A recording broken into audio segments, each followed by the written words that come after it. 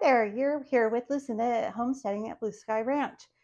This month I'm embracing World Carnivore Month and Dry January. So this month we're going to be embracing, you guessed it, World Carnivore Month and Dry January. So no more wine, no more vegetables. You might be asking me why I'm doing this. It's not really because I'm overweight. I'm at a normal weight. But over the last few months, I have been suffering from the very worst back pain for about 4 months now. I've had horrible back issues. And I've also was diagnosed with osteoarthritis in my hand. So I am going to go on an anti-inflammation diet for the month of January. So we're going to be eating a lot of meat. Oh, and look who is joining us now. Hello, YouTubers. It's Tom. Hello, everybody. And I am going to be doing this for diet purposes because I've had pretty darn good winter. So for the rest of you who want to follow us along on our journey, this is what we're going to be eating. Lots of beef. This is our beef. Grass-fed, grass-finished beef. Because we have it. Because we have it. We'll be also eating eggs and butter. So today we've got soup bones. Are these incredible? They don't look like soup bones to me. If they were a little smaller, they would be the osso buco. These are leg shank. Then over here in the crock pot, I have a small pork loin. And I do like to shred that up and put that in with my meat, my beef, kind of as a different texture and taste. And over here we have short ribs. Yep, and our third thing we're going to cook today is short ribs. And they're going to go in the crock pot with the beef shank. Yep, we're going to lay those on top. So this is an experiment. All an experiment, but of course this is carnivore, and you just keep it simple. So Tom wanted to show you that he's got his hardcore carnivore hat on. He is getting prepared. So we're not just starting this for the first time. This is our third time in the month of January to do the Carnivore Challenge. So World Carnivore Challenge is the month of January, and it's also Dry January. So 2 challenges in 1 month. Here we go. So 2 farmers here who love gardening are just going to eat meat. Yes, it's going to be great. But 100% meat, eggs, and a little bit of dairy. Yes, but I do love meat. We do love meat. So why do this diet? Why do it? Well, like I said to you, I have a lot of food allergies. So this is the best way to do a food elimination diet. I had to go through this process many times as a kid where they'd remove wheat, they remove eggs, remove gluten, whatever. They remove something out of your diet, and then you bring it back in to see if you have an allergy to it, an intolerance. So for me, with this lower back pain and pain in my hands that they diagnosed with osteoarthritis, I'm going to be trying to have an anti-inflammatory diet for this whole month and see how I feel. And the reason I'm doing it is to hopefully feel better, have more energy, and ultimately I would like to lose, some weight to maybe help me with my my knee problems, and so I can walk further. Yeah, and with him too, he has been diagnosed with the metabolic disorder. And so this diet really helps put you back on track, helps to clean out your system. It helps to detoxify your liver, which is a big, huge thing that processes all of the cholesterol and the fats and the sugars, and ultimately to just get totally off sugar. And we're not registered doctors or dietitians. No, this is our personal, own experience. Yeah, our personal journey, our own testimony of what we try, what works.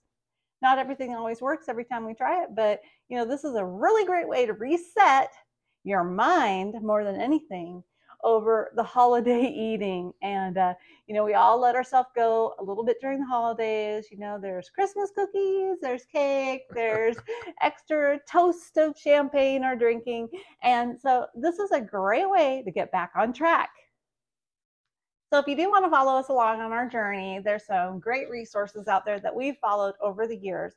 We really enjoy Dr. Shawn Baker, and he has locally transplanted himself here in Washington State. He did live in California, but he's a great resource. He's a 56-year-old guy who's been on carnivore, and he's in excellent shape, and he's a doctor. So great one if you're looking for some resources about this diet is him. Also, Dr. Ken Berry, another great resource. Him and his wife do this. And Dr. Chafee, I think that's how you pronounce his name. He's been doing this diet for 20 years. So these are medical doctors who have lots and lots of information. They have books. Dr. Chaffee.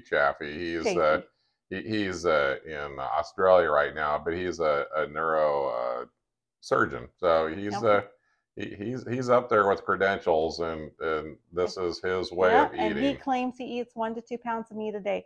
So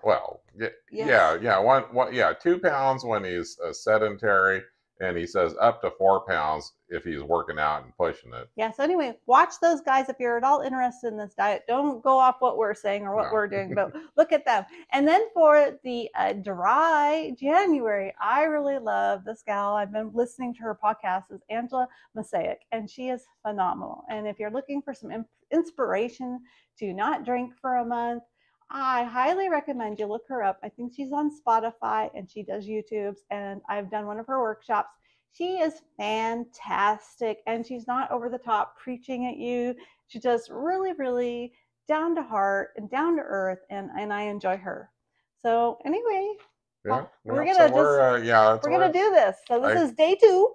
Day 2. Yesterday was a little rough, Yesterday we weren't focused on talking with anyone yet. We were trying to prepare the kitchen, prepare the house, prepare the mind, and that's really where it all starts, is your mind, but it also starts in your fridge and in your cupboards. And lucky for us as farmers, we have 2 full freezers of beef. And so we are not hurting for meat. We do not need to go to the store. We have pounds and pounds of butter. We have all kinds of pounds of cream also in the freezer. We have some cheese. We're going to kind of try to stay away from any cheeses. We are dirty carnivore. That's what they say. So if you're going to go pure carnivore, it is meat, salt, and water. And so we are a dirty carnivore where we use some seasoning, some spices, and a little bit of dairy and a little mustard. So we are just dirty carnivore. Yeah, we stay away from sugar. We stay away from no full sugar, ketchup, anything that has actual condiments real sugar. Are a no. So if you're going to do this, try to steer away from the condiments. Like I said, we're going to use some spices. Because neither one of us seem to have an intolerance to spices, and a little bit of mustard, but pretty clean. Yes. Well, my downfall in my last few attempts has been, I think I probably eat way too much cheese. Yeah. So I'm going to say that this time cheese will be a small part of this, kind of a condiment kind of thing instead of a food group. Treat cheese as a condiment, maybe a little sprinkle on a burger. But right now we're going to try to stay cheese free for the first few days. See how it goes. I need to eat a little more fat than he does to make my mind healthy. So I put a little bit of butter in my coffee. So I do that in the morning, and once in the afternoon. It gives me a little more spike of energy, and I have a better feeling in my mind that I'm happy and I don't get all crazy and depressed that I'm frenzied over I'm not having any food. But anyway, join us along. We're going to report back to you maybe once a week. Yeah, hard to say. Maybe more. But yeah, you can let us know. this. So let us know what you want to hear from us as a couple of farmers doing carnivore, eating meat out of our freezer. Yeah. And it's a great time of year because we don't have a garden, so we don't have fresh vegetables. We have nothing fresh. The only thing that we have right now are potatoes and squash, basically, and onions. We have a lot of canned stuff. Yeah, we do. We have a lot of preserved food, but we don't need to eat that right now. So we don't have things that are going to spoil right now. So this is a great time to do this because the garden isn't going. We can stay focused and just eat the meat out of the freezer.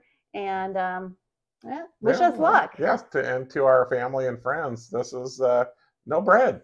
Yeah, and no cookies, no bread, no cakes. So when I ask for just a hamburger, that's all I want, just the burger. And we have very supportive family when we've done this in the past. They kind of look at us crazy, but this works for us. It may not work for you, but it works for us. Yes. And let's hope that this time will even be the best ever, because you guys are going to keep us on track. So we're going to be accountable to you. So watch us along, and we will be reporting in. And if you want to join us, yes, you can comment below. You can follow us on Facebook. You can follow us on Instagram. We're out there, so you can send us an email if you want to, get a little more correspondence going back and forth. Yeah. Anyway, thanks a lot. Like, share, and subscribe, and we'll see you soon. Bye. Bye.